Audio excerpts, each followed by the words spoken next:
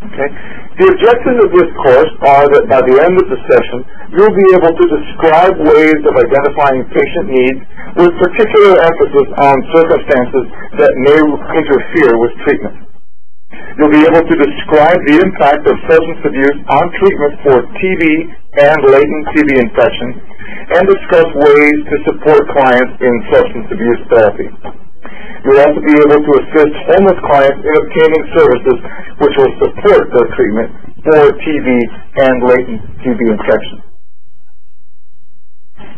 Our faculty today are Paul Colson, the Program Director at the Charles Felton National Tuberculosis Center at Harlem Hospital, Rhonda Hagler, Medical Director of the East Orange Substance Abuse Treatment Center, and Suzanne Gunston, who is Program Manager of the State of Maine TB Control Program. Today's conference will have three parts. First will be a presentation about what the surveillance data from TB control programs in the northeastern region can tell us about the extent of TB disease among homeless and substance-using populations in the region. And he will outline effective strategies for working with these hard-to-reach populations. Second, we'll learn about a program in East Orange, New Jersey that has been effective in treating substance users who have TB disease and latent TB infection. Third, we'll have a chance to learn how one program, the State of Maine, has developed effective approaches to working with homeless clients. If time permits, we'll have one or two TB surveillance data on homeless and substance-using patients in the Northeast region, and a discussion for strategies for working with these hard-to-reach populations. I'd like to turn to Dr. Paul Colson to explore these subjects. Dr. Colson is the Program Director of the Charles P. Felton National Tuberculosis Center. He has a doctorate in social work and has many years of experience working with clients who are homeless and have issues with substance use. Paul? Thank you, Bill. Okay, who is it we're talking about in this webinar today? For this presentation, we're discussing people who are homeless, substance users, which includes injecting drug users and other drug users, and people who use alcohol to excess. These people may also be HIV positive, have mental illness, be ex-offenders, or be living in poverty. Why is it difficult to serve this population? Well, tuberculosis treatment may be a low priority for this group. Their adherence may be impacted by their homeless condition or by their substance use. They generally have a multitude of needs, and they also suffer from a lack of resources. Why is it important to make special efforts with these groups? One is for their individual sake that their declining health status is problematic, and obviously we want to help people be as healthy as possible. By being inadequately treated, they may develop MDR TB, and obviously there's a concern about transmission of TB if people are inadequately or not treated at all. And obviously that transmission could be of MDR TB. So as Bill mentioned, I'd like to briefly show you some statistics, and these are statistics that were reported in a report called Reported Tuberculosis in the United States 2005, and these tables individually report a certain condition, whether homelessness, injecting drug use, non-injecting drug use, or excessive alcohol use within the past 12 months of TB diagnosis. The first table shows TB cases by homeless status, and what I want to all four of these tables is in the first row give you the U.S. statistics. So this shows that there's 795 cases that were identified as being homeless in the entire United States, and that represented 6.1% of all TB cases. That homeless people represent 6.1%. The remaining rows are the jurisdictions served by the Northeast RTMCC. And what I've done is highlight in orange on each of these slides which jurisdictions have rates that are higher than the national rates. In this case, you see that both the District of Columbia and Ohio show higher rates. And also, common to all four of these tables is at the very bottom, in red, is a row that shows you which jurisdictions had 0 cases of that condition. So as you see, Delaware, Maine, New Hampshire, and Vermont had no homeless cases in the past 12 months.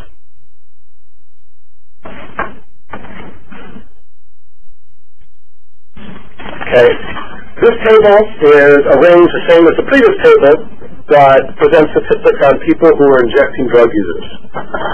In the United States, there are 282 cases, which represent 2.2% of the national cases as injecting drug users. 8 jurisdictions in this region had higher than the national percentage, and I don't need to read through all of those. You can see those. Again, at the bottom, there are 3 jurisdictions that had no cases of injecting drug use in the past 12 months. Now, obviously, with any statistics, you have to reserve some caution about interpreting them. You may notice that Vermont, at the bottom of the table, had the highest rate at 14.3%, but that only represented 1 person. So I'm guessing that they probably had 7 cases in all, and one of them was by injecting drug users that resulted in what appears to be a high rate. Now we'll move on to the statistics of people who are drug users but did not inject drugs. The United States had 1,004 such cases, and that represented 7.8% of all the U.S. cases. 5 jurisdictions in the Northeast had rates higher than the U.S. rate. And again, as you see at the bottom, 4 jurisdictions had 0 cases of non-injecting drug users: Delaware, Maine, New Hampshire, and Rhode Island. And finally, we'll look at a table on excessive alcohol use. The United States had 1,789 cases, or 13.9% of the total TB cases. 5 jurisdictions in the Northeast had higher than national rates, and 1 jurisdiction had 0 cases. That's New Hampshire again. Actually, if you remember across all 4 slides, New Hampshire appears each time with 0 cases of homelessness, injecting drug use, non-injecting drug use, or excessive alcohol use. Now, you may have a particular interest in the statistics reported for your jurisdiction. You may already know these statistics. I think the point to be made from this, obviously, is that these conditions are common in the people we're treating: drug use, alcohol use, homelessness. No jurisdiction seems to be immune from these issues. For the most part, even if jurisdiction didn't have greater than the national rate, it's often still present, with the exception of New Hampshire, evidently. I'd like to move on now to talking a little bit about establishing rapport with homeless and substance-abusing clients. These next slides cover basic information about establishing rapport and maintaining a relationship with homeless or substance-abusing clients. These techniques do not differ for these populations than from other populations. However, it's important to give attention to this because many such individuals have had bad experiences getting services, either from the healthcare system or from social services. For example, they may have felt that their confidentiality wasn't maintained, or that they're treated in a disrespectful manner because of their situation. This is a reminder that despite the particular situation, these clients deserve the same treatment as all other clients.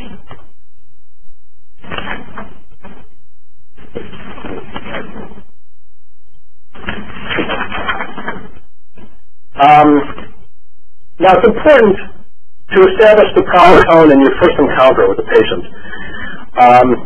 Building rapport is an important thing, and if you don't establish rapport with a client or patient, this will lead to difficulties down the road in treatment.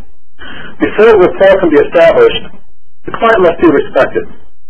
You should start by introducing yourself and describing your role, whether you be a nurse, a DOT worker, an outreach worker, etc. You should discuss confidentiality, and you should understand the specific concerns that a particular patient may have about confidentiality. For example, could be that he doesn't want his family to know that he's in TB treatment. Or it could be that she doesn't want other shelter residents to know that she's in TB treatment. It's important to explain the purpose of your interaction and be clear about the intent of the interaction. If the client senses something is being kept from him or her, then they won't be forthcoming either. And while sometimes it's difficult, it's important to have a non-judgmental attitude. Clients or patients will pick up on negative attitudes, and this creates a barrier in your working relationship. You don't need to approve everything that a client says.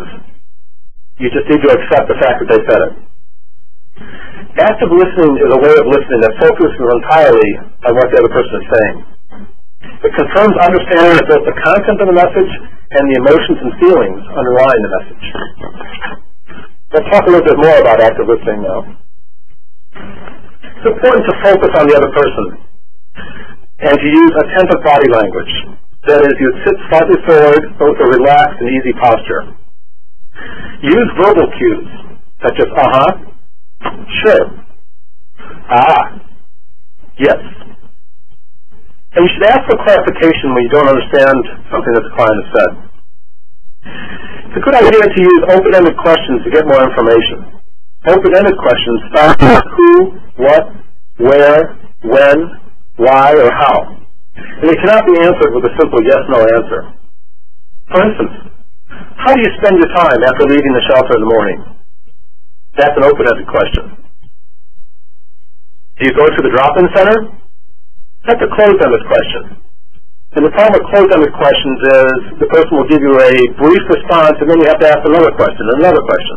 So often, if you want to get rich information, it's better to ask an open-ended question. And it's important to paraphrase the statements of the client. This demonstrates that you're really listening and also prompts them to give you more detail. Now, a few thoughts about maintaining a relationship with a client through treatment. To continue the good rapport you established at the beginning of your relationship, it is important to show the client respect and acceptance. You should try to avoid assuming that you know what the client understands about TB and its treatment.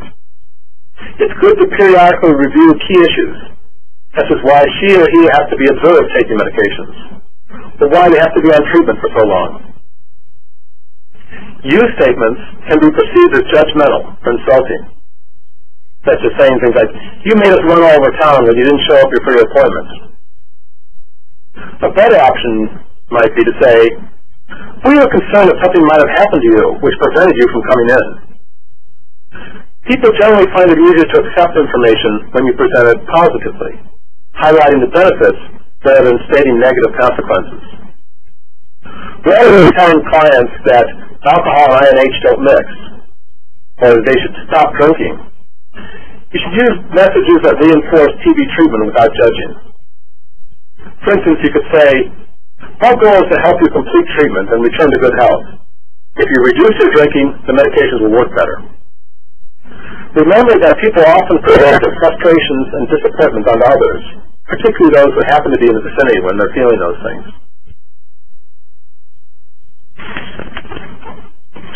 Most of the groups we're discussing today are often forced by circumstance to use manipulation to get as much goods and services as they can. Some of these people have developed a keen ability to size up other people and exploit their weaknesses, or maybe figure out the best appeal to make to get what they want.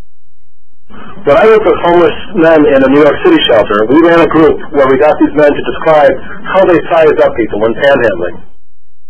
We then helped them modify these skills to a more positive end, such as making sure that their opinions or their needs were heard when dealing with welfare workers, with Social Security workers, etc. The latest issue of the Northeastern ITMCC's Cultural Competency newsletter has a rich description of difficulties found when working with meth users in Washington State, and how these TB workers adapted their methods in working with this group. So I'd greatly recommend that you take a look at that issue of the newsletter. From my years of working with homeless people, I'd like to make a few observations. While some homeless people or substance users certainly treat this manipulation as a game, remember that many of them have very little in their lives and thus really need the food, clothing, and other incentives we provide. So it's easy to get angry about being manipulated, but you should realize that your unchecked anger can lead to a bitter and miserly approach to clients. You're essentially picking on powerless people.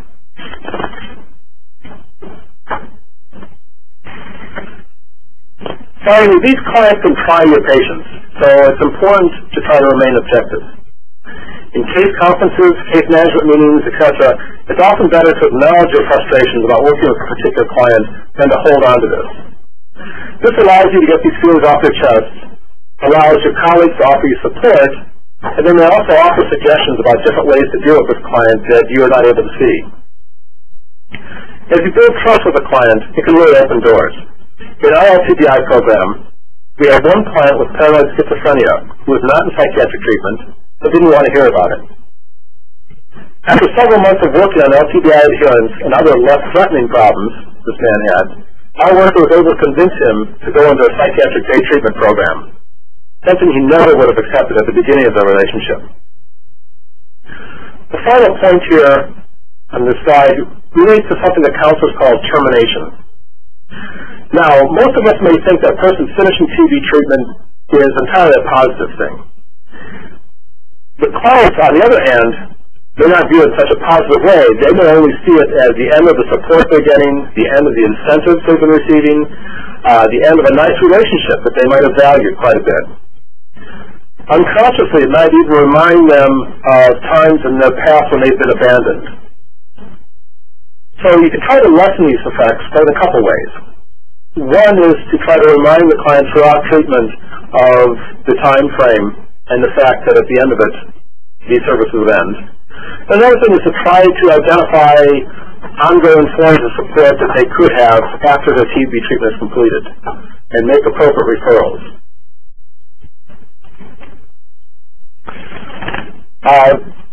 The last slide shows some of the sources for the materials I've been talking about, and I think that also appears earlier in the slides.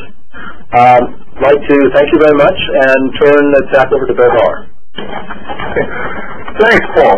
That was a really great overview of the epidemiology in our region, as well as some really practical tips of dealing with these sort of clients in common tuberculosis control situations.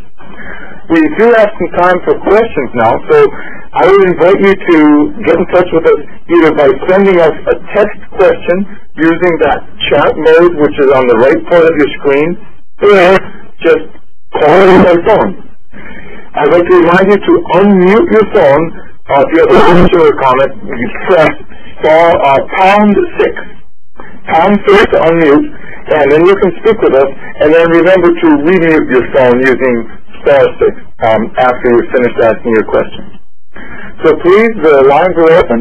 Send us a question or ask us.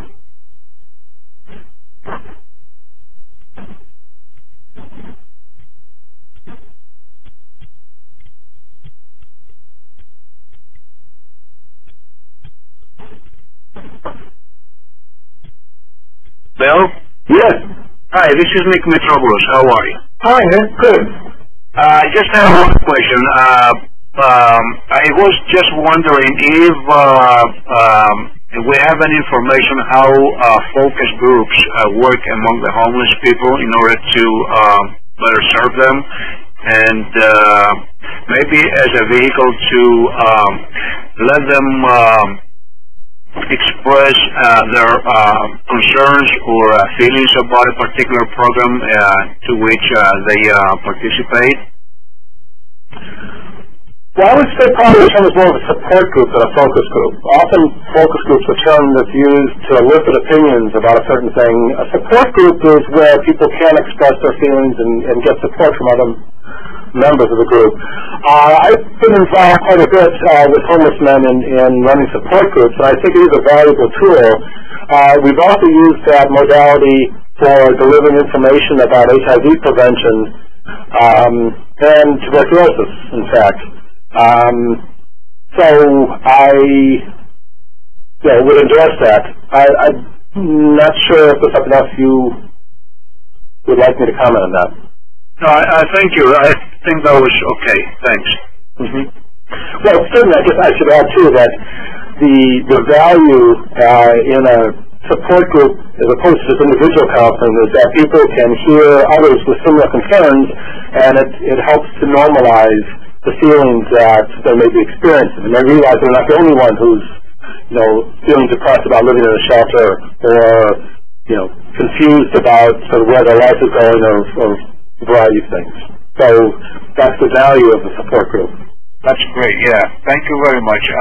Yes, we have experienced a similar thing. Yes, thanks. Sure. Are there other questions? I have a question. Hi, this is Mark Dunbar from Seattle, Washington. Okay. So I kind of want to address Nick's previous question about a focus group. That's a really good question. And we specifically had a focus group amongst the homeless population here in Seattle because we had a huge outbreak in 2003. And anyway, this focus group was really centered around client treatment and how we could better serve them because, they're predominantly downtown, in and out of various shelters, and then our hospital or our clinic is up the hill. It's a long walk, or it's a kind of a long bus ride. So anyway, the point of this focus group is how we could better serve them, and what we were able to do was establish a satellite clinic downtown, and it's really helped us with further screening for TLCBI as well as, medication, DOT adherence, and things like that. So it's the focus group, if you can ever get a chance to do it, is really quite helpful. Mm-hmm. I would agree. I think focus group or support groups can be an additional way to try to bring people into care and provide support to them. And obviously, you'd want to have some refreshments or things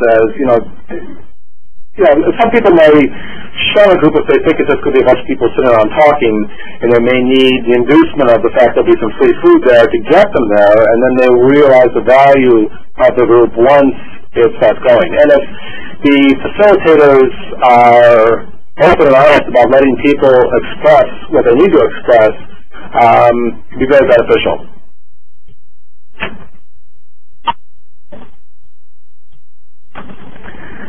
We still have time for another question or two.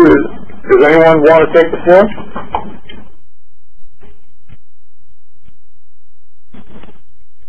Yeah, hello, Bill. My name is Faith Ortiz. I'm Public Health Advisor. I haven't started doing DOT yet, but I have known some situations when speaking to other public health advisors where, you was talking about the exact emotional upheaval and the treatment is, and some patients might, because of the incentives that they get and the attention that they get, and just before the end of treatment, they become non-compliant, because they're getting this attention, this conversation, so how would one handle that, to keep the patient compliant? Because of the emotional stress, of breaking off. Mm-hmm. Yeah, there's a couple things. As I said before, I think it's a potential problem that if you let it fester, is harder to sort of work your way out of. And that's why I was suggesting that you remind the client of the time limits and, the anticipated end of treatment for that person. I think it's also important to remember that it's not about you as a worker when the client behaves in this way. And it's hard for people not to take it personally and become angry themselves that the client is suddenly sort of misbehaving after what could be months of good adherence and what seemed to be, a smooth path towards completion. So in terms of something not being compliant, obviously, whatever laws and regulations your jurisdiction follows in terms of enforcing participation in treatment would take place. Again, if you try to offer things that the client might need, so they see the situation as not just loss and losing good things, but having things replaced, that's a lot of helping them through changes but hopefully they could see that it's not a net loss, that while one service will end, some others will pick up. Okay. Okay, so that's all the time that we plan for questions now, but I'd like to remind you at the end of the session, we will also leave it open for questions to all of the panelists. Now that we have a common understanding of the extent of the TB burden in our region with these two hard-to-reach groups and a review of some effective strategies for reaching them, let's look more in depth at the challenges of working with TB clients who are substance users. I'd like to turn to Dr. Rhonda Hagler to talk about how her program has worked with substance users in East Orange, New Jersey. Dr. Hagler has a diploma in internal medicine and a certificate in addiction medicine, and years of experience in medical practice, public health, and the teaching of medicine. Her major research interests are in medical care of minority populations, pain management in sickle cell disease, and substance abuse treatment. Dr. Hagler? Good morning. I hope I'm coming through loud and clear. I welcome all the participants to this conference. My experience, I'm here today to share with you our experience as a treatment facility in offering on-site treatment for LTBI. The Eastern Substance Abuse Treatment Center is a center primarily focused on the treatment of opiate addiction and dependence, and we do that by offering medically assisted therapy with methadone for those populations. Clearly, we've come to realize that all substance users are at high risk. The non-RD drug user as well as the drug user. As a point of fact, all illicit substances, the ones of abuse anyway, cause altered mentation that's what's attractive to their use. They lead to poor altered mental status sometimes, poor judgment, increased risk-taking. So we, as a treatment provider, do not distinguish between non-IBDUs and IBDUs. They're all at risk. Many of our patients are homeless by virtue of the financial rigors that are associated with maintaining an addictive lifestyle.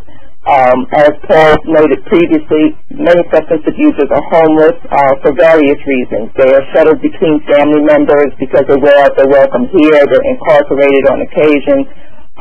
Many of our patients are HIV infected as well, and as you well know, a concomitant infection with tuberculosis will only worsen the prognosis for that particular patient. And also, most importantly, many substance abusers that we treat are immigrants to this country. Their countries of origin have extremely high rates in some instances of tuberculosis. In addition, many of these patients are here not legally, so they have a great fear of following up with medical care anywhere. They don't go to clinics, they don't usually go to hospitals because of that fear. Barriers to treatment in this population, substance abusers present with unique problems. And if you don't recognize those at the outset, you're going to be less likely in engaging those patients with preventative care and treatment. Most importantly, as an addict, their addiction needs will always supersede their health care needs. The addiction cycle is primarily focused on all efforts being spent of acquiring the means to get drugs and in using drugs. It's a vicious cycle, and until you break that cycle, you're not going to be very successful in having a patient attend to what they need to do about their health. In addition, I've mentioned previously, the lifestyle leads to transiency, homelessness, outright homelessness, incarceration. As such, you can understand that these patients cannot be compliant with follow-up medical visits. They can't be compliant with even keeping track of their medication. We've often found that when we are able to capture somebody who's skin test positive for TB and we refer them to a local health department and therefore then a hospital for a chest x-ray and then require them to self-administer their medication, we're placing multiple obstacles in the path for that patient. Especially our patients, when they're new to treatment, clearly they are going through the rigors of a new lifestyle. They're trying to become illicit drug-free. They are sometimes withdrawing, and one more obstacle in that path is it's fraught with failure if you're attempting to get to a common goal of ultimate treatment. Many of our patients lack the understanding of the difference between what it means to be infected or exposed to tuberculosis as opposed to having the actual disease. So we try to help with clearing up that misunderstanding. Many times we've actually found, and this is what led to our collaboration with the New Jersey Medical School's Global TB Institute, was that when we finally got a patient to actually follow up with our recommendations to follow up on a positive skin test, and they were referred to their local health department, sometimes they were met with outright misinformation. They were told that they did not require prophylactic treatment for LTBI, despite the fact that we all knew that as a substance abuser they were at high risk. They were, told this because of outmoded perceptions that it was an age limitation on INH therapy, which has since gone out the window. In addition, it's also important to understand that substance abusing populations have a high incidence of mood disorders, particularly depression, which will definitely impact on anything that you want them to do. There are addiction treatment services, whether you're having them follow up for a positive skin test. It pretty much will sap the energy out of the patient. It disorders their perceptions as to what's important and what's not important. Our collaboration came about because of our combined interest, I think, with the New Jersey Medical School's Global TB Institute. They also recognized that drug users as a whole were a high-risk group. They recognized that the identification and the treatment of LTBI, TB, and the outright treatment could be better in this group, and they were actually working on trying to standardize treatment and testing. This was our goal as well because we were hoping to improve the access of care and treatment to our patients. They were very instrumental in coming into our clinic, helping us establish a very simple format to be able to provide the service to our patients. In addition, they collaborated with a very streamlined referral system so that patients who actually needed to be referred for evaluation of actual disease with an abnormal chest X-ray, we had a streamlined referral system down to the Global TB Institute. In addition, several members, particularly a nurse in particular at the New Jersey State Department of Health, saw the needs for treatment in this group, and they offered assistance with supplying us with INH and syringes. Our clinic is non-profit. We are fully grant funded, so we do not have access to unlimited financial means. While we recognize that as a treatment facility that we could definitely diagnose and treat and monitor our patients with LTBI, we had one major stumble, and that was how to acquire chest X-rays in a population of patients who had no means to pay for them, and in most cases had no insurance at all. So we realized very early on that the East Orange Health Department would be responsible for following up all the patients who had a positive skin test who resided in East Orange.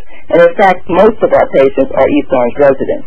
In addition, we realized that every skin test positive would have to be evaluated by them. They would have to refer for a chest X-ray, labs. They would be responsible for treatment and follow-up.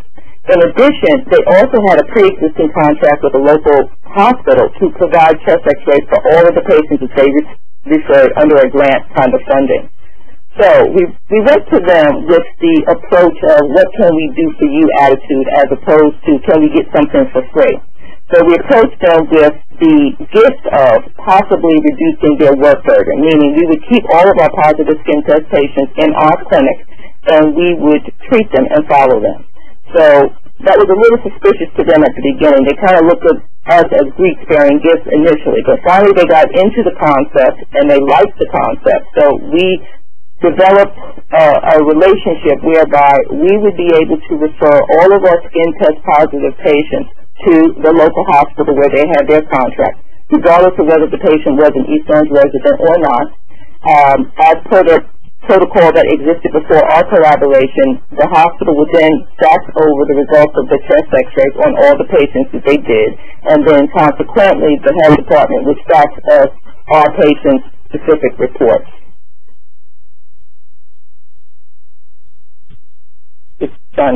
So what we do when we admit a patient is we will perform TB testing per protocol, and I will discuss that in a moment.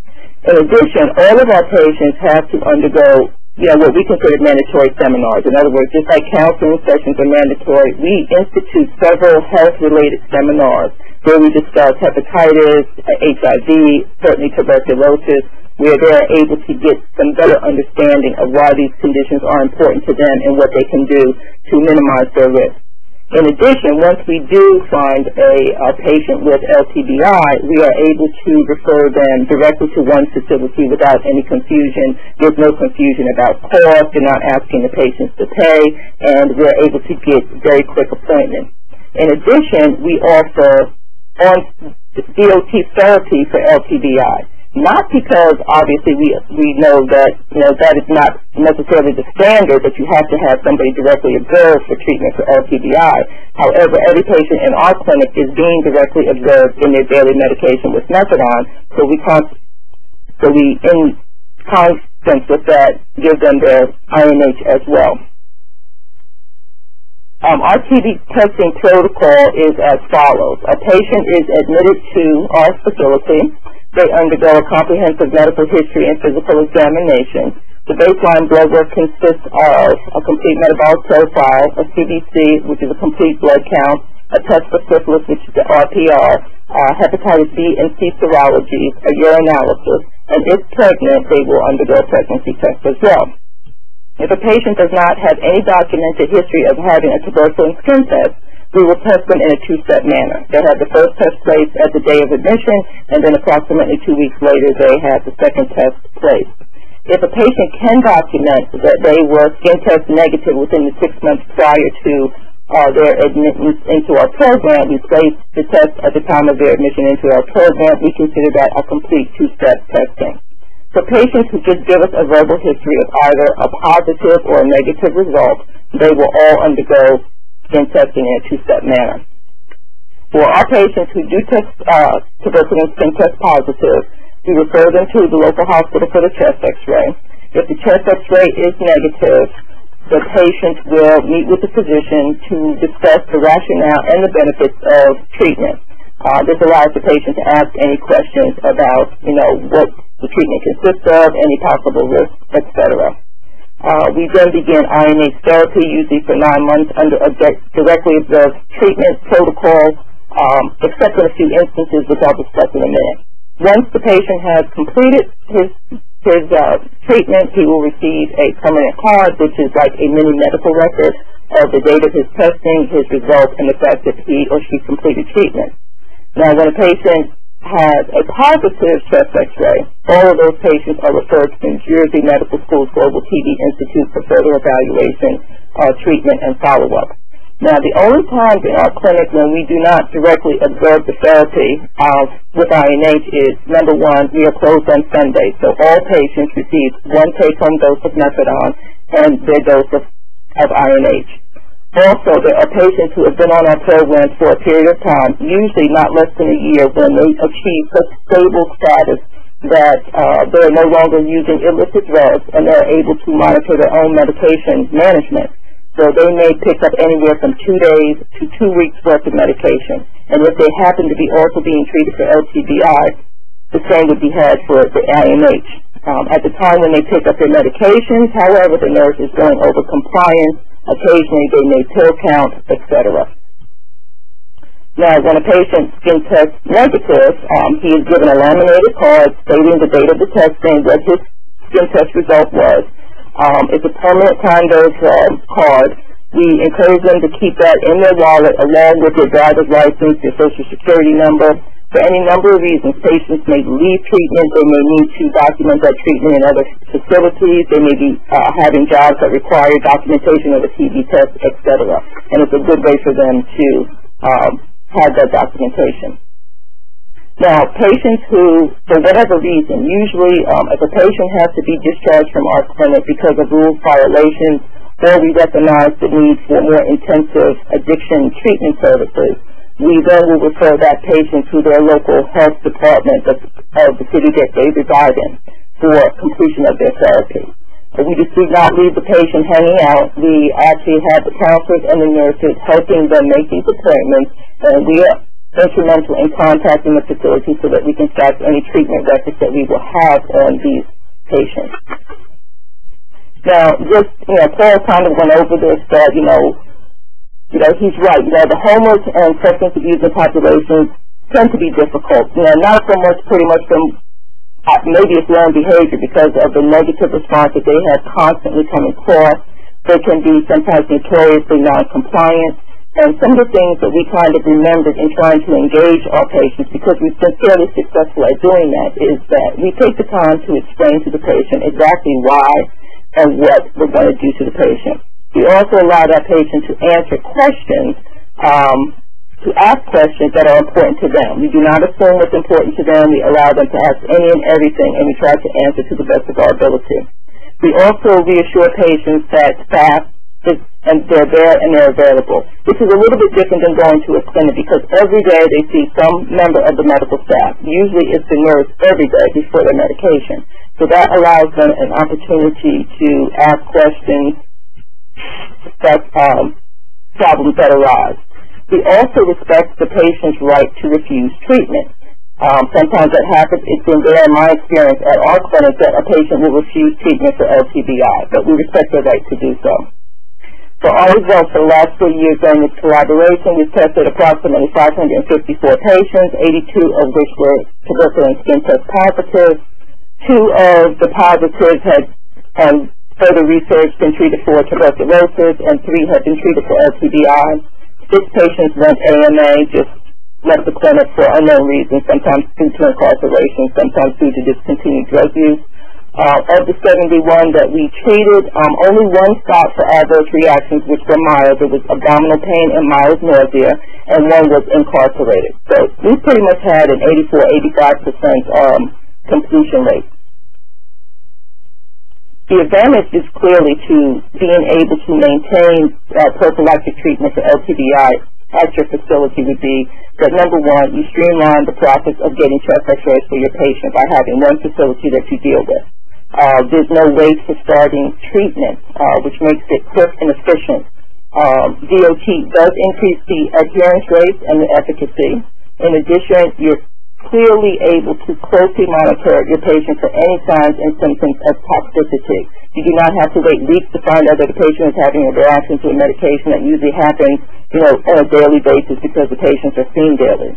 In addition, we're aware that we are preventing cases of actual tuberculosis in the individual, and subsequently the community will benefit from this reduction in TB cases. In addition, it's a nice thing to have a record of your testing and treatment.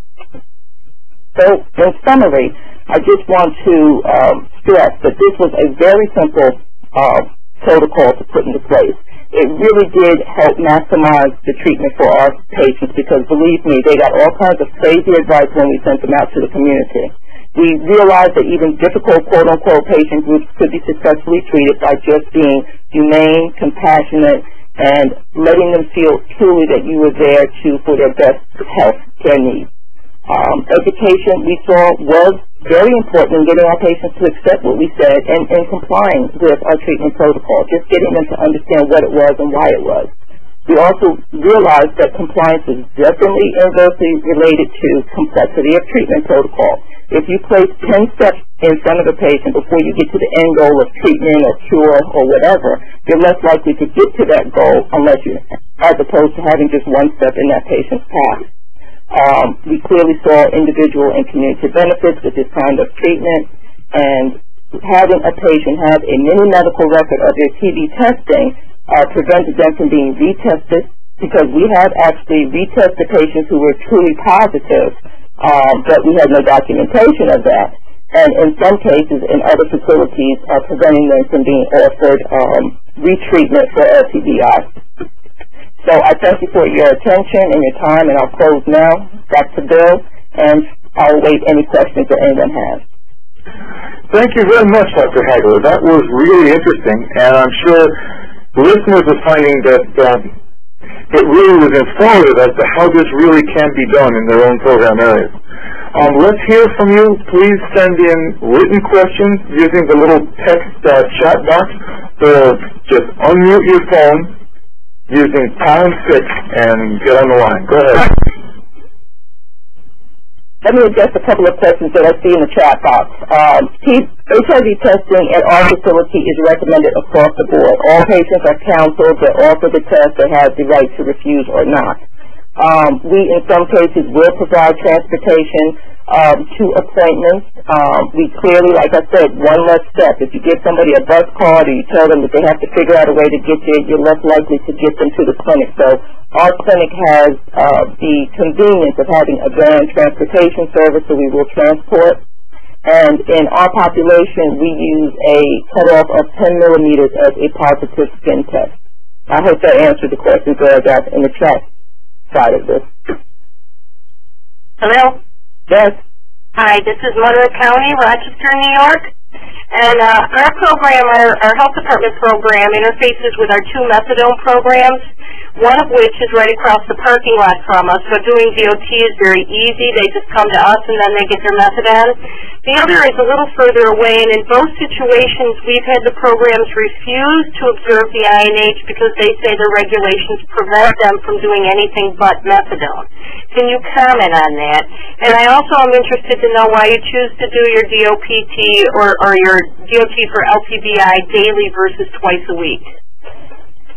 Well, I'll respond to the last part of your question. We do it daily because, we've taken the protocol of a 9-month daily regimen as the first preferred treatment into mind. Most of these patients are getting daily methadone, so it actually makes it easy for you. You don't have to keep track necessarily of the schedule, etc. Also, as far as our methadone treatment facility in our state of New Jersey, we can offer other forms of treatment. Obviously, you have to be licensed to practice in the state.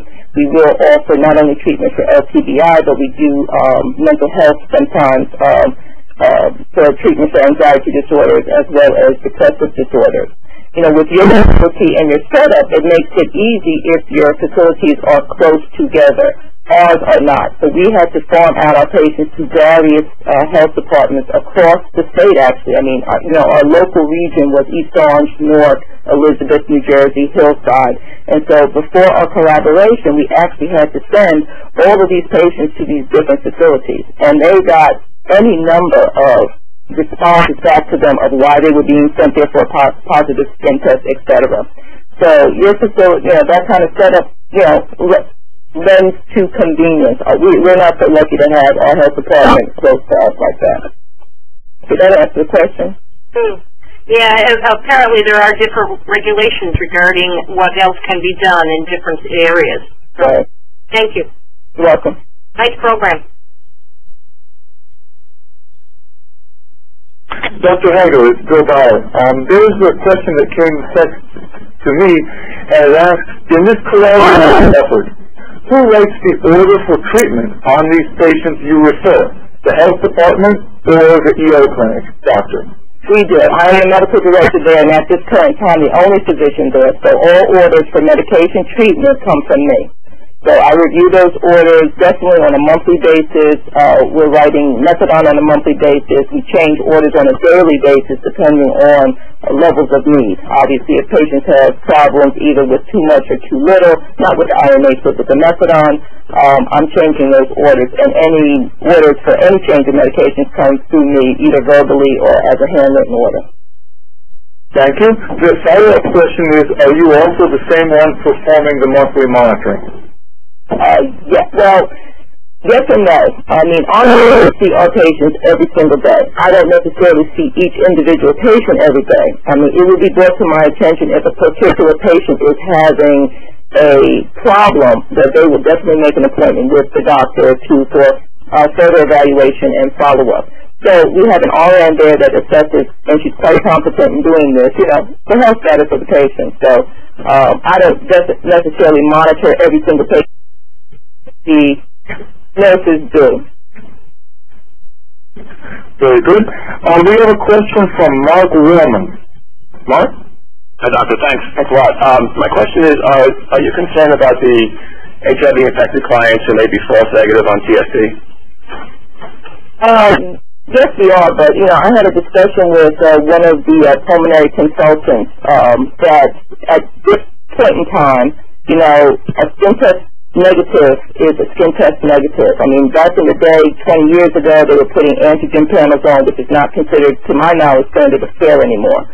So a true negative is considered a true negative, unless they have an abnormal chest X-ray that needs to be followed up. And that kind of high-intensity care is then referred to the Global TB Institute. We do not undertake that kind of testing, sputum testing, monitoring, etc. In addition, they've never seen this, when I talked to some of the TB specialists from the Institute, they've never seen a time, because my question to them was, have you ever seen somebody who you actually documented as a true positive and then subsequent to either acquiring HIV disease or otherwise revert to a negative status?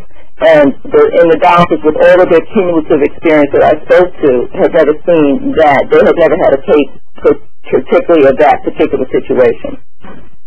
So that's what I was told. That's what they do. I mean, Rita can speak to that more, but I think that if you're negative, unless you have symptoms of abnormal chest X-rays, they're getting followed up really at the Institute at that point.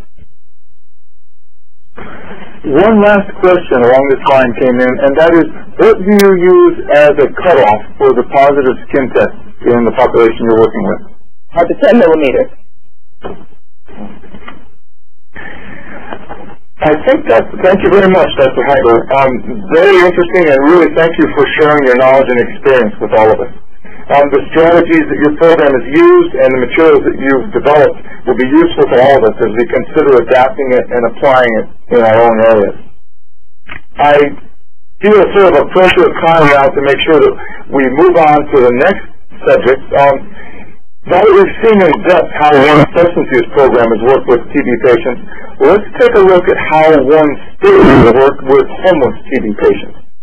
So I'd like to turn to Suzanne Gunston, the program manager of the State of Maine TB Control Program, to look at effective ways of working with homeless clients. Suzanne is a public health nurse with years of experience in communicable diseases, substance abuse treatment, HIV/AIDS services and corrections, and most recently tuberculosis control. Suzanne? Hey, my name is Suzanne, and I hope I'm coming in loud and clear. I'm speaking anxiously awaiting spring. I hope to build on the presentations of Drs. Colton and Hagler, who provided epidemiological information and clinical strategies to support work with homeless. Suzanne, could you speak up louder, please? My presentation will describe a process we used here in Maine to develop and implement shelter interventions aimed at limiting the transmission of TB in Maine's homeless shelters. I'll be describing a systems approach. Our recommendations and accompanying toolkit were the result of a statewide collaborative process that involved shelter and corrections staff, medical providers, and health department personnel. Hopefully you'll find our process useful in developing community-specific interventions for your own state. A link to our recommendations and toolkit will provide it as resources with these slides. Maine is very large geographically. Most of New England could fit within its borders. We have a case rate of 1.2, which is probably one of the lowest in the nation, with a population of 1.3 million people. Most of our population is clustered in the southern part of the state. We have an aging demographic, facing foreign-born population.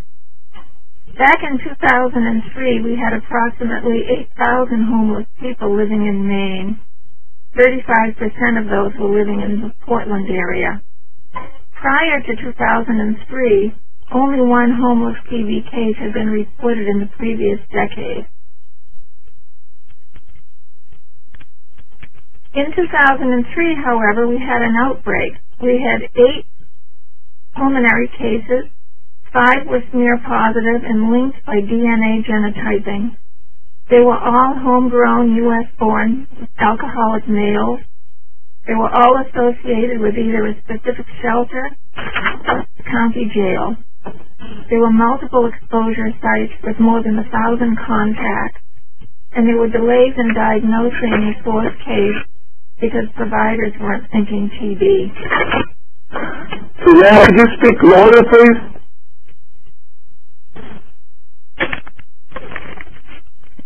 The outbreak happened in Portland, Maine, which is a city of 64,000 people. It is Maine's largest urban center. There are a number of services for homeless people in Portland, Maine, including 2 hospitals, a number of shelters, a health care for the homeless program, a soup kitchen, and a county jail. Our TB outbreak happened because medical providers were not thinking TB. Shelter policies were not in place. Shelters were not skin testing people routinely. Cough logs were not being kept. Shelters were crowded with poor ventilation and no plans for assessing symptoms in homeless people. There was only limited nursing presence in homeless shelters in Portland, Maine in 2003. Corrections policies had been developed, but they hadn't been fully implemented. After we got our outbreak under control, and by the way, we did have a 100% completion rate on our cases, and we had a 93% completion rate on our reactors. We decided, among other things, that we needed to develop TB control recommendations that would be specific for Maine's mostly rural shelter programs. We developed a TB prevention toolkit to assist the shelter staff to implement the recommendations. And then we linked each shelter with a resource person to help them with the implementation process. We felt that it was important at the beginning of our process to engage the shelter providers themselves in wanting to understand the problem and wanting to be agents of change. We also felt they needed to reach beyond their own discipline of providing shelter services to collaborate with local jails and with other social service providers and medical providers of homeless services. We needed to conduct a shelter needs assessment, which we'll talk about more in a moment. And then we established a TB prevention shelter work group that developed our recommendations and toolkit. Then we provided implementation assistance to the shelters. Our needs assessment was critical to our process. We first engaged the shelter providers by attending local meetings that they were having about other things. We went to both statewide and local meetings. We also visited county jails to raise their awareness about TB among the homeless. We developed a questionnaire, and then we conducted shelter visits. Each shelter was visited by a team that consisted of a regional epidemiologist and a local public health nurse. The questionnaire was administered, and support services were offered on the local level by the epidemiologist and the nurse. This was pretty much a team-building effort. I can't stress strongly enough the need to have a needs assessment done before an intervention is developed. If we had developed our intervention without doing a needs assessment, we might not have known that most of our shelters had no nurses, and we might have developed an intervention that was directed toward nursing staff. After we had done our intervention, needs assessment intervention, we realized that we really needed to address our recommendations to non-medical staff that were working in shelters. What we found out was that most of the guests in Maine's homeless shelters are U.S.-born people. They are pretty much local to the shelters to the communities where the shelters are located. There was not a lot of guest turnover. The shelter populations were stable in our shelters. There were very few nursing services available, as I mentioned. And most of the shelters in Maine were not screening either staff or guests for TB. The good news was that half of the shelters that were visited requested follow-up assistance with policy development. Once we had done our needs assessment, we'd set up a TB prevention work group during the winter of 2004. We used a 6-month time frame, and we kept our work group limited to that time frame. We identified and addressed the systems issues that the shelters were facing. We tried to have an interdisciplinary group, which was a combination of shelter providers, health providers, and health department staff. And the shelter recommendations and toolkit were actually developed by the work group itself. I want to take a moment to just mention the recommendations. This slide is just a summary of the categories in the recommendations, but the document itself is worth downloading because it is the document that is the background and rationale for the toolkit that we developed. It includes a summary of work group discussions and provides insight into TB prevention challenges from the perspective of the shelter staff themselves. The toolkit contains a number of sort of one-pagers that shelter staff can post in a workstation or in an office. The first one, what your shelter can do to prevent TB, is a one-page bulleted summary of the recommendations, and it's very clear direction for non-medical staff. And I'm going to give you an example of a couple of the bullets. One is, maintain logs or bed lists and keep them for 1 year. Another is, think about ventilation. Open doors and windows to promote air exchange, especially in areas where guests congregate to eat, sleep, or watch TV. If your shelter has a mechanical ventilation system, be sure that it is functioning properly. Those are just two of the bullets on that sheet. The second sheet is assessing your guest's risk for TB. This is a 7-question checklist. It's a risk assessment. It's designed to raise awareness in shelter staff that, in fact, their guests may well be at high risk for TB, and that complacency around TB prevention is really not appropriate. The third sheet is a cough alert policy, and I'm going to review that in a moment. The toolkit also contains posters and educational materials for shelter staff and guests. And then there is a targeted testing information summary for healthcare providers who work with homeless clients to evaluate them medically for TB. The sample cough alert policy is in the next 4 slides. I'm not sure how many people can actually see the slides, but these are very simple directives for shelter staff who may be observing guests, and it's to remind them about looking for people who are coughing and not to attribute all cough to smoker's cough, which tends to be what people sometimes think. There's a checklist here. People can check off symptoms. If they find these symptoms, there are clear directions on what to do. Ask the guest to cover their mouth and nose using tissues, a sleeve, or a mask. Move the guest to a separate sleeping area, and so forth. And then it reminds them how to arrange for a TB evaluation. We have transportation barriers and geographic barriers in Maine. We don't have clinics very close to shelters in most cases, and so people might need help to make those assessments. And we're hoping that people will feel comfortable to call TB Control for help. My phone number is on there so that they can call and hopefully have a friendly voice at the end of the phone if they're stumped about what to do. We were trying to make it seem to the shelter staff that the health department is not an intimidating place to call.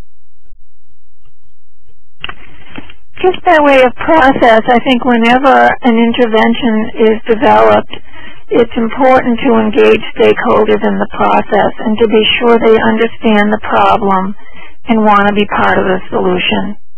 It's also important to be inclusive and invite a multidisciplinary staff to be part of the solution, and also to invite skeptics or people who might not believe that there actually is a problem or might not feel they can be part of the solution to the table. It's important to invoke the knowledge of experts. We felt that we needed a physician on our team, and so we used our state epidemiologist, Dr. Gensheimer. We visited the shelter staff on their own turf. Some of our meetings were held in places where the people were already meeting for other purposes. We tried to address the barriers that the shelter providers themselves were identifying. And I think whenever people are working with the homeless population in the shelter staff, it's important to realize that many shelter staff are formerly homeless people themselves or maybe in recovery. At the beginning of our process, we reached consensus on the goals and objectives and what we were trying to achieve with our work group. And we needed to remind ourselves that we had to work with the resources that we had. We really did not have funding to increase our services, so we needed to harness the resources that we had now, not what we might have in the future. We built on the work of the Seattle group that had recently had a TB outbreak and had developed some shelter recommendations of their own, and we adapted some of those recommendations to ours. I felt it was important not to waste people's time. We had a time-limited process. We kept our meetings short to an hour and a half, and we developed and assigned action items at each meeting. We developed a tangible outcome, a product, and those were the guidelines in the toolkit. So that is my presentation, and I'd be happy to take questions, and I'll turn it over to Bill. Thanks very much, Suzanne. Some of the questions that have come in are, what is a cough log? A cough log is something that I believe large shelters like the Pine Street Inn use in Boston, and that is a place where shelter staff who are actually posted or working the night shift just listen to see who's coughing and make a note of that. And if people are coughing for more than 3 or 4 nights in a row, they need to see a provider. And it's just a way of staff raising consciousness of staff and documenting who's coughing and who might need to be evaluated. Great, thank you very much. I think that's helpful. Another question came in, is a copy of the needs assessment questionnaire that you used available? The needs assessment summary is in the back of the recommendations document. Okay, thank you very much. Another question came in regarding that large contact investigation, where you said there were 1,000 contacts, and they're asking how many converters. There were actually 30 reactors that we found, and 16 of those were converters. And so we had a 93% completion rate on those folks. Okay. Let me throw it open now to anyone on the phone lines to call in with a question for Suzanne Gunston. Go ahead.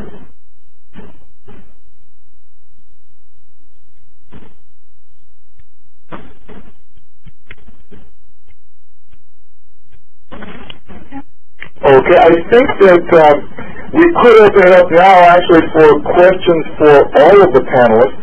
So now is a chance for all of the listeners to either text us or ask a question to Suzanne Gunston, Dr. Rhonda Hagler, or Paul Colson, who are all waiting here. Hello. Hello? Yeah. Hi, my name is Nick Mitropoulos. I'm working for with the New York City Department of Health and Control. Ms. Gunston, your key to recommendations mostly, the questionnaire screening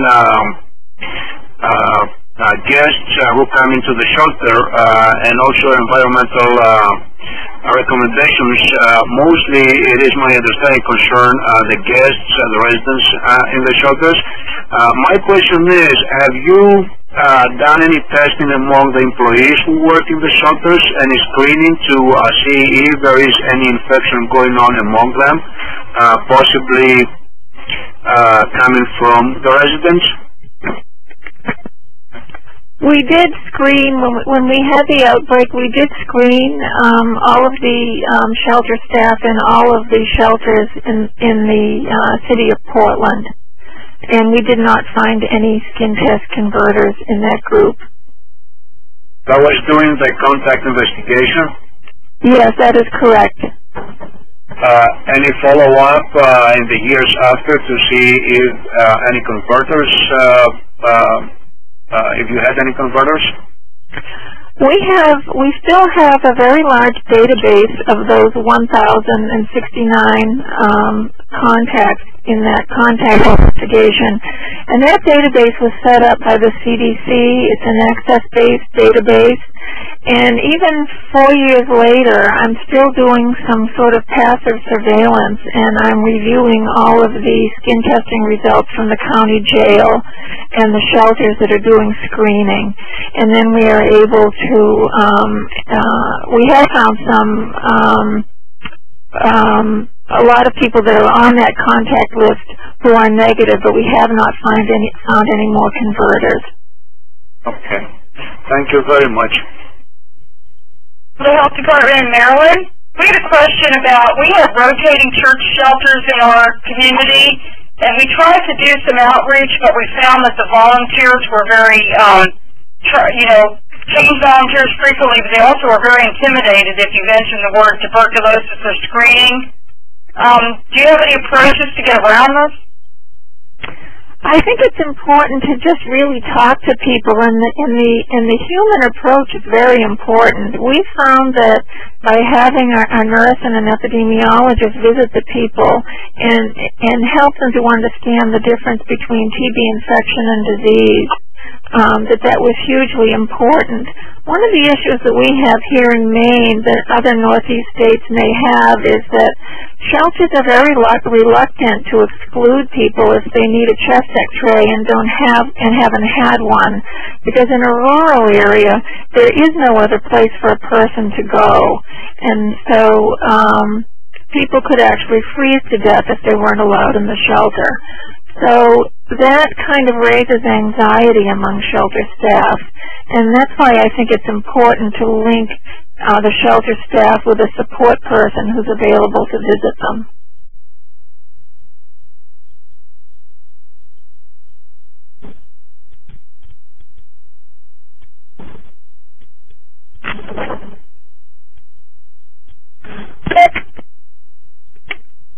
Question?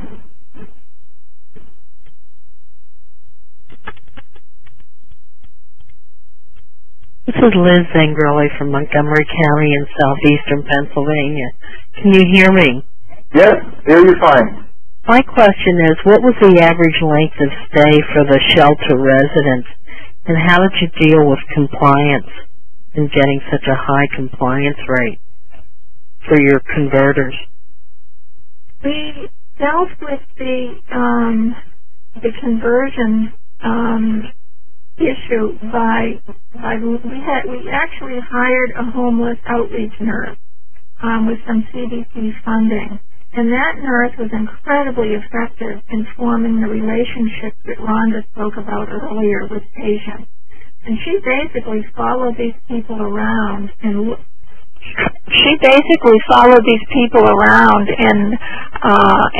actually looked for them, and we used incentives very liberally, and we just really babysat these people for 9 months. Some of them actually had elevated liver functions and need to have had their treatment interrupted, and then they were restarted after their liver functions came back to normal. And so we felt as though it was an extremely labor-intensive effort, but well worth it. Thank you.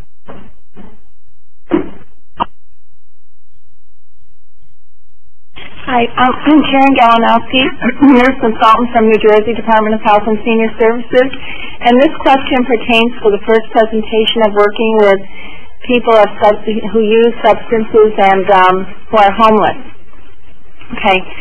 I have learned and I agree that developing a relationship with this group of people or an individual client is the most effective means of treating this person, especially over a long time. And there's a lot of emotional upheaval. But on occasion, when people fall off of adherence, and I've used some threats of court order, DOT, legal intervention that have not worked at all. And I was wondering if you could give some advice as to the use of, threats or interventions, I should say, to deal with this population, because it's difficult. You know how they may disappear a few days to use drugs and then come back. You'll find them. They'll call you if you have a good relationship with them. They'll call you and you're the only person they want to see. And then you have to go find them and bring them into treatment again, and it's this upheaval constantly. So I was wondering if you had any advice or recommendations. This is Paul Colson.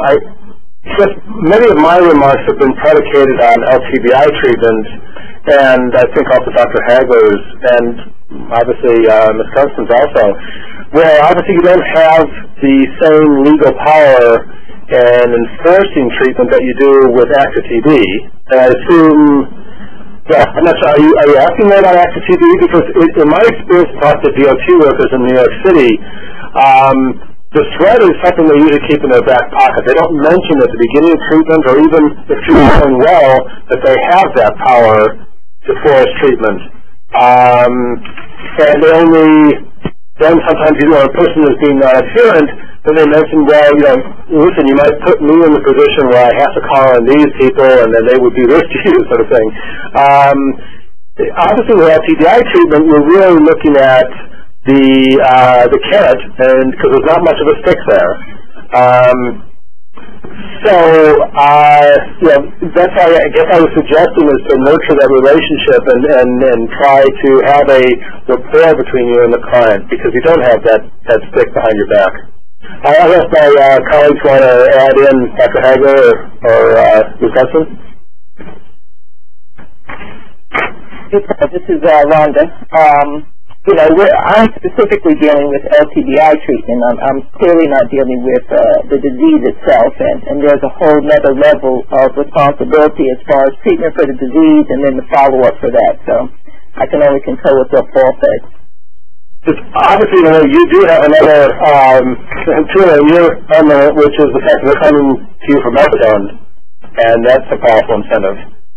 Yeah, that's the primary incentive is their addiction treatment services. But at the same time, we would never use the leverage of maintaining them on the program or continuing their treatment with the medically assisted treatment with methadone if they don't follow through with treatment for LTBI. Because as you said, it's the carrot, and we would never do that because, as I said in one of the slides, we just respect the patient's right to refuse that form of treatment. There are sometimes, however, in my particular clinic, we have actually used a very forceful incentive when we feel that something is mandatory. If we have, as an example, if we have a patient who has mental health issues that are really going to be disruptive to the staff or to themselves, we mandate as part of their treatment that they have to see a mental health professional because we realize that the total treatment will be derailed if they don't concentrate on this one effort. But the same is not said for treatment for LTBI.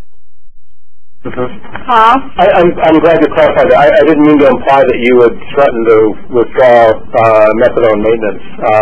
I guess I was just trying to say that, by providing a thing that the patient wants, you can try to slip in the other thing, which is LTBI. Exactly. I was about to say something.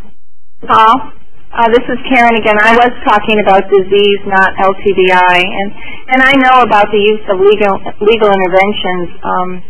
Some of these patients who use substances are manipulative enough to know, when non-adherence becomes an issue that you need to use legal intervention. So it's like an emotional turmoil without getting the person into treatment. I wondered if anyone had any suggestions. You're suggesting that somebody knows those guidelines well enough where they'll push it to the edge where you would be required to do something yet then sort of come back into treatment and reply you like that. Is that what you're suggesting? Yeah, exactly. Yeah. That's a complex question. I don't know if I have any quick answers for that. Well, I really enjoyed your presentation. Thank you. Can I say something on this? Here in New York, this is Nick Metropolis again. Here in New York, we have the Bureau of TB Control does have a unit that deals with legal issues or patients who may become, if they don't take their medication, infectious and dangerous to the public. We have procedures in place which help us to really lock up patients of this nature and force them to complete their therapy. I don't know if you can implement anything similar in your area. This is Bill Bonner. I'm sorry to cut off this lively and exciting discussion, but this is all the time that we've allotted for the seminar today. I really want to thank very much the faculty, Dr. Colson, Dr. Hagros, Suzanne Dunstan, for sharing your knowledge and experience with all of us. And I want to thank all of the participants for your questions, your input, and discussion. In fact, if you have additional questions, please send them to me by email or by phone. I will direct them to the correct panelists, and you will get an answer. I also want to bring your attention to future courses, and it's interesting to me that we ended on a term talking about legal interventions. It will be the subject of the third Effective Practices course, which will actually be in September of this year. And that will be on legal interventions in tuberculosis control. You can see courses that are upcoming. Right now we have, at the end of this month of March, a course on effective TB interviewing and contact investigation in Newark, New Jersey. And then the second of the best practices in TB control, which is titled What Works Best in Low Incidence Areas and Rural Settings. This will be a web-based seminar that will be in May of this year.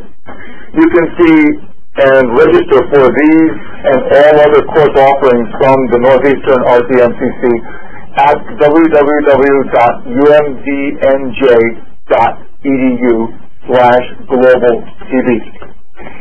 In fact, there's also through the Global TB Institute a hotline that will answer all of your tuberculosis questions, and you can see the information for that right here. I would like to remind all of the participants to send in the sign-in sheet and the continuing education information sheets to the address or fax that is noted on each form. And lastly, after this seminar, we will be emailing to you a Zoomerang link so you can answer the evaluation questions online. The link is listed right here on this slide. You also would have received it as part of the information that you got prior to the seminar. Please share it with others who have not signed in but are listening today. And for those who would like to refer to it later, there will be a recording of today's program that will be posted on our website along with related conference materials. These will include the resources that came from the state of Maine, from Dr. Hagler, and from other RTMCCs, as well as the Centers for Disease Control and Prevention. This concludes the conference, and thank you very much for your participation. Goodbye.